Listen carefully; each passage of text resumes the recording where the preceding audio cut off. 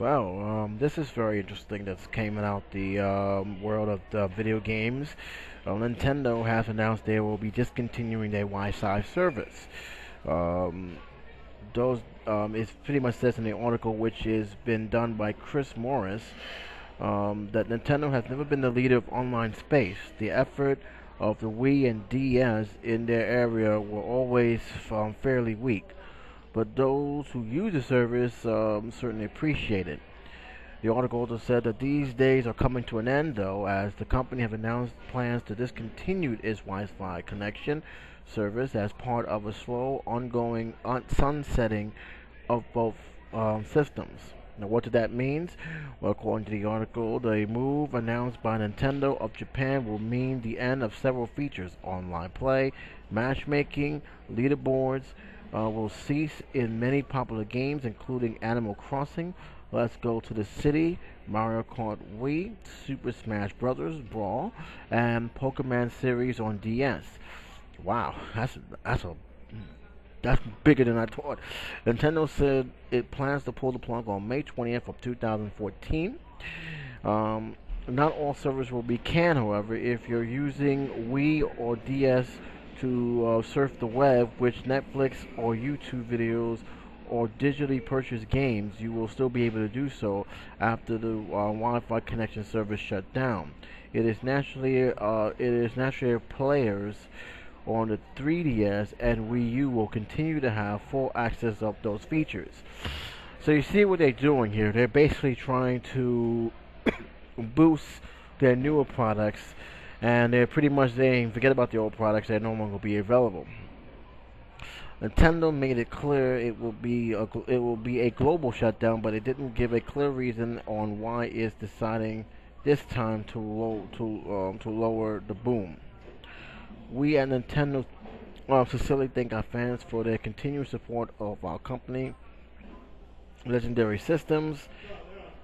The company said in a statement, our enthusiasm for games made for these systems speak to their longevity and passion to Nintendo fans.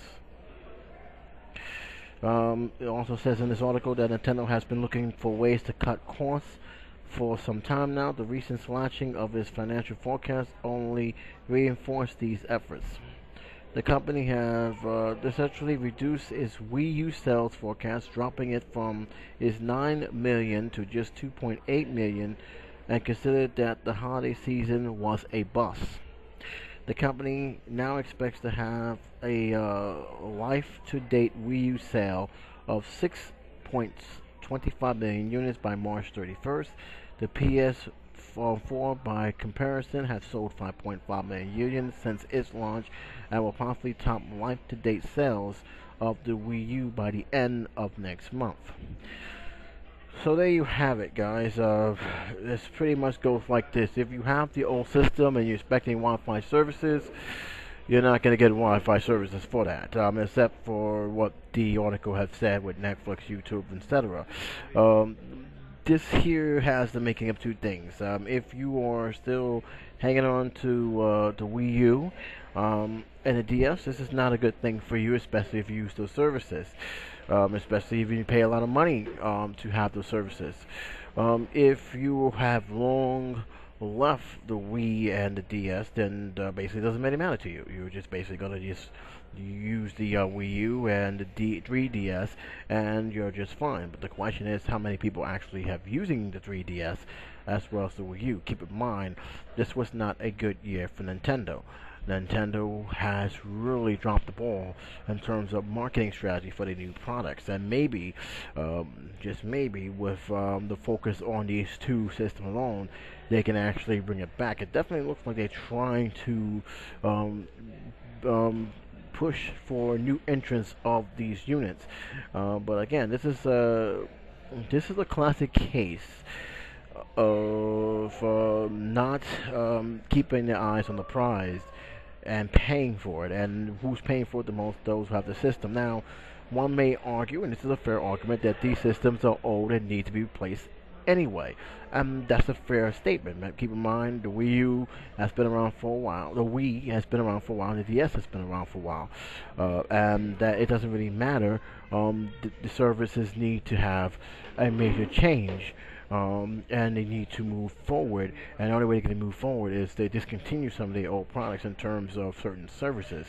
Now, does it mean that the Wii is going to be obsolete to the point we can't use it? No, you can still play the Wii, but you just can't use some of the online services as much as you want. Now, if you already have a service with, say, like an internet provider, I still think you can get online.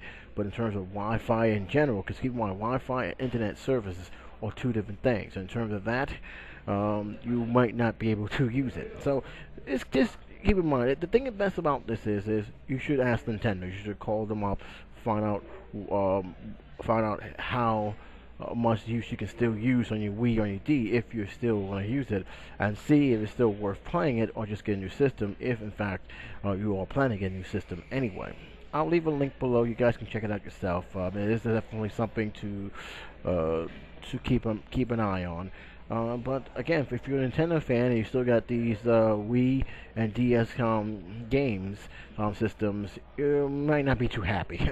So it really all depends. But for all you know, this wouldn't matter for either way. I'd like to hear your comments on it. Let me know. Until then, J77 signing off.